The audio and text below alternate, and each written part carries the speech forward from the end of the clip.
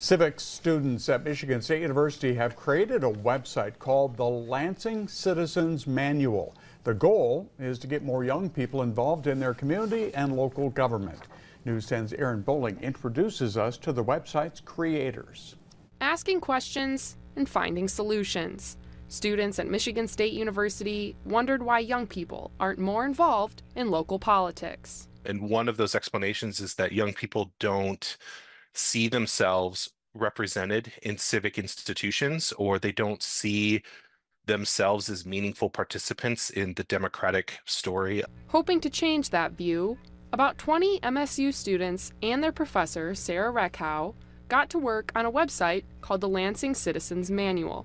It provides information about getting involved, local history, and even a game where players can solve problems throughout the city. One of my students did an amazing job pulling together all these resources of local organizations that involve youth in Lansing. So many different organizations that focus on different types of service or engagement or interests. The team held a focus group at Lansing Eastern High School, and their students later tested out the completed website.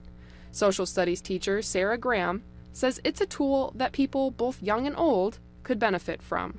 Especially at the city level, because so much of our civics education is federal, and that's important, and state is important too, but local is what really affects our day-to-day life. A semester-long project inspired by a similar manual created for the city of Detroit. There's an awareness that we need young people to be more engaged in our politics. Hoping to show Lansing teens how to make their voices count.